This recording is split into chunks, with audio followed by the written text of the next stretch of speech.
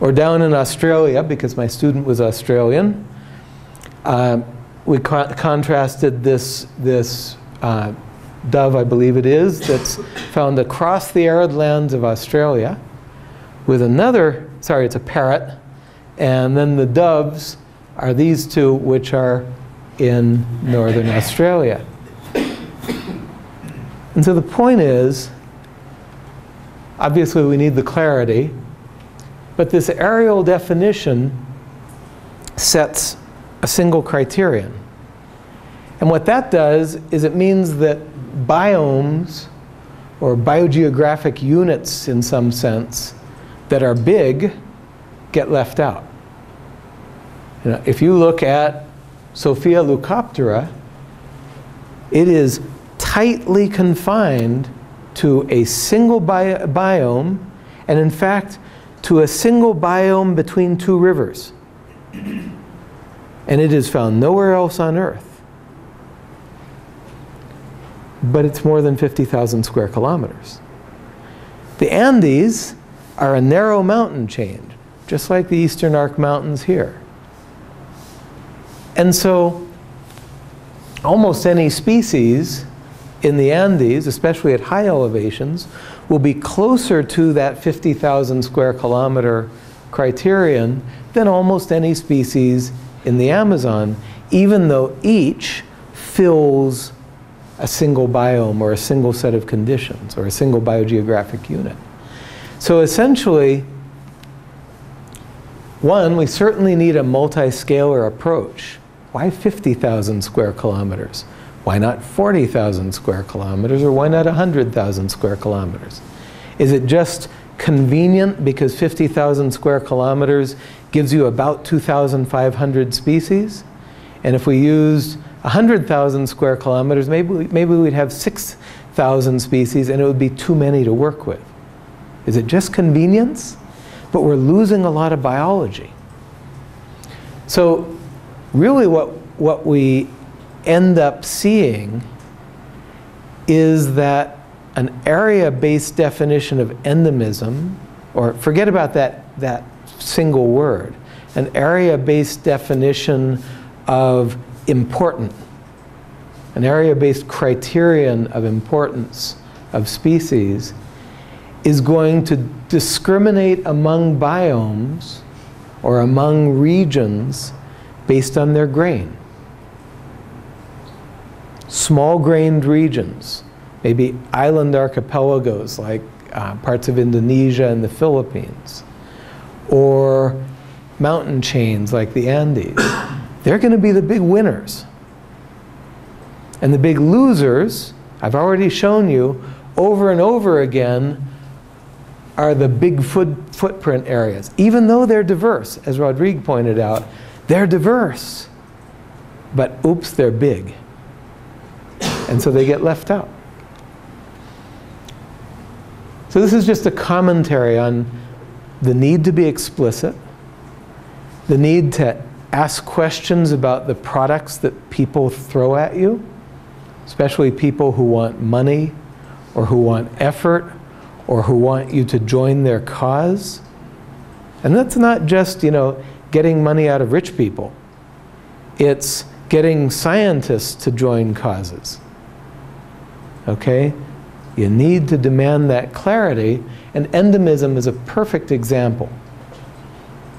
I don't know who had the word first, the biologists or the public health people, but that's an initial confusion.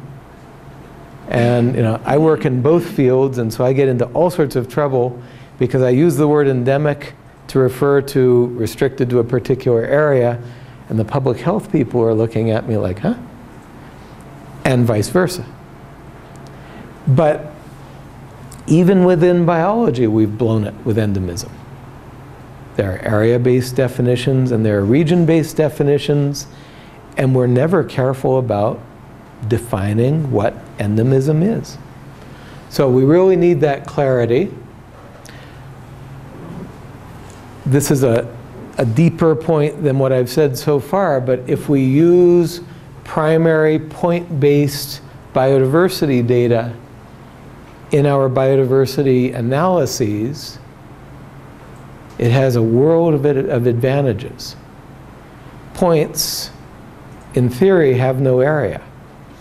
And so we can use a point or a data set of points at very fine levels, at medium levels, and at global levels. Now there's a lower level set, a lower limit set by the spatial resolution of those points, the uncertainty associated with them. Okay? If a point is accurate to within a few kilometers, then we can't go down to a local landscape level. But those point data are relevant at every scale and resolution, coarser than their uncertainty.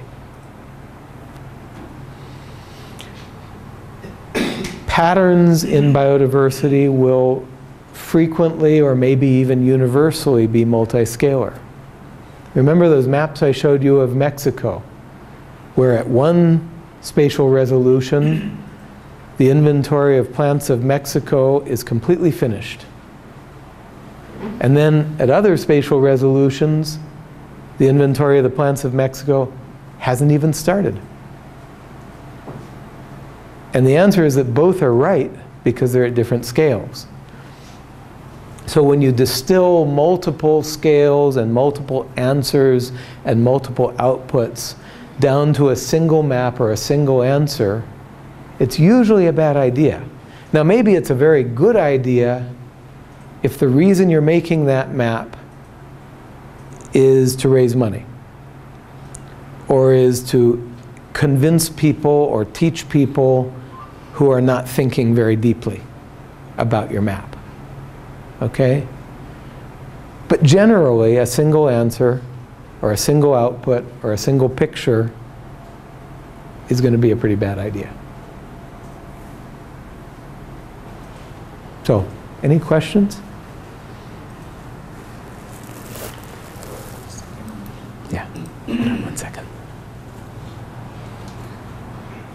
Just what confused me is if a plant species is restricted to a given geographical point, and then after sometimes it spreads widely, does it cease to be endemic or? Well, that's a good question. So if you have a plant that, for example, becomes invasive and spreads in other regions, does it stop to be endemic? That's another little detail of our definition. If those are, a lot of people will make differences between natural spread versus human-assisted spread or a human subsidy in range. But I think if you saw a species spreading naturally, you would essentially revise your idea of its geographic range. Okay? And so then it would lose that endemic status. Moses. Yeah.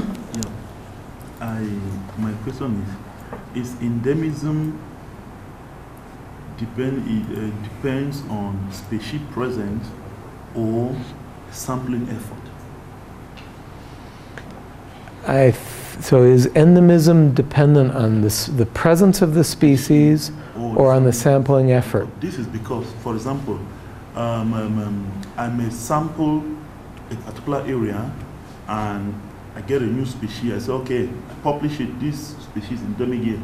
And maybe after 3 years, he sampled in Benin and get a lot of that same species, a lot of them. And now, will it be like counteracting my paper or what? Right, so does it depend to sampling effort or species present? Well, I think when we speak about endemism, we're speaking about the state of knowledge at the moment. So when you published your description of that new species, maybe it was known only from the type locality. And then the question is, what is its full geographic range? But if you get your new species and it's one of your extremely cryptic microplants that, and maybe it's in a biome that's very extensive, then probably in your species description, you should say, at the moment, this species is known only from the type locality, but our guess is that it probably occurs across this biome, which is all of, you know, central Cameroon or whatever.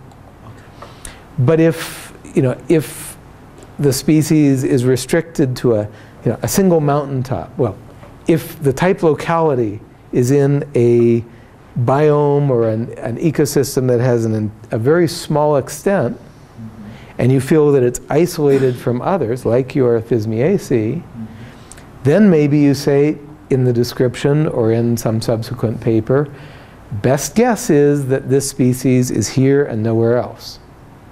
Okay?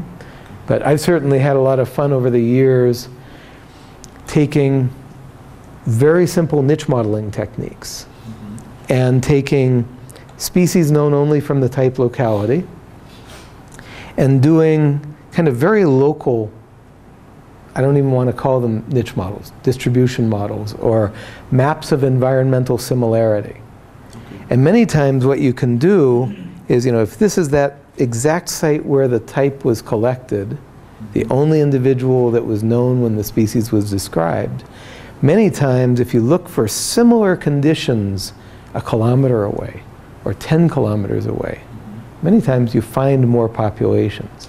I mean, very rarely or perhaps never is a species consisting of a single individual, right? So there's probably a local population, and you don't know whether it extends tens of meters out or tens of kilometers out or what. Okay? Sean? Just to better understand the concept of the endemism. For instance, I find a species is found in Amazon and nowhere else but also in Benin. Can I say the species is endemic in Benin when I consider Africa, for instance? If your universe was Africa, that's a bit of a strange definition. I would rather say that the species is endemic to the Amazon and Benin, or Earth, right? Which is to say, the usual way that we manage the term endemism is endemic to this area, you know, usually a single area, yeah. So you could say, you know, endemic to the tropics, endemic to Earth, but endemic to the Amazon and Benin, or within Africa, endemic to Benin, we're getting into some murky territory because, okay, what about outside of Africa? Is it everywhere in Europe, but in Africa only in Benin? You know, so I'd rather just say, you know, I think simplicity found only in the Amazon and Benin. Okay? Other questions? Yes? Just to get it more clear, can barriers cause certain species to be endemic in a given place? I think so the question is whether barriers can cause a species to be endemic in a particular place. And I think that's the usual reasoning that, and this is the subject of another class, but we usually see species distributions as constrained by the conjunction of their requirements in terms of the environment, you know, maybe a particular interval of temperatures or humidity values, by interactions with other species, and by barriers. And usually species are constrained by those three in differing quantities or differing levels, but a conjunction of those three. So for example, let's say, you know, mountain gorilla, in one sense is probably limited by not tolerating warmer temperatures that are associated with lowland habitats. That's at one scale where I'm here and I'm not going to go a kilometer that way because the elevation goes down, and a kilometer that way it's warmer or it's drier or it's wetter, you know, some local tolerance. So those are environmental requirements. But then at a different scale, you say, why are mountain gorillas only in these mountains in East Africa? Why are they not in the Himalayas or in the Cameroon Mountains. That's more of a barrier thing, okay? There's a vast lowland area, and probably the gorillas could survive on those other mountain habitats, but they've not gotten there. They've not been able to disperse there. That's a barrier. So again, it's multi-scalar, okay?